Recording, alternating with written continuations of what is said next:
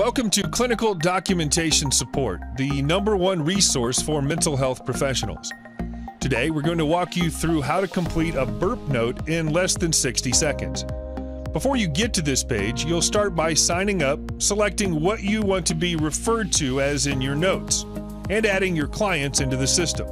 As you can see, we have Jane D and John D added in the system as our clients. This helps with knowing your client goals, keeping track of which notes were used for which client, and the pronouns in your notes will be updated based on the client's gender. Start by clicking on Create Document.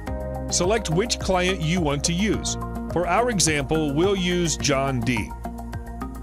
Select Continue once you verify the client you've selected. Here you'll find all the notes we have in our system. You can choose from therapy or skill building, age group, and who was present during the session, individual or family. For our example today, we're going to select skill building, ADHD, attention deficit hyperactive disorder.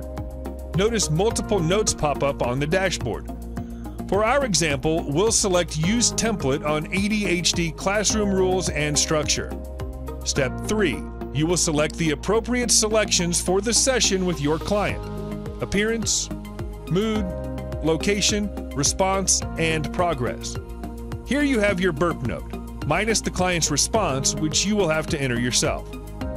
Click Generate Final Print for your BIRP note. Make sure you first individualize your BIRP note, then copy and paste it into your electronic health record system. Repeat this process as many times as the subscription plan you have will allow.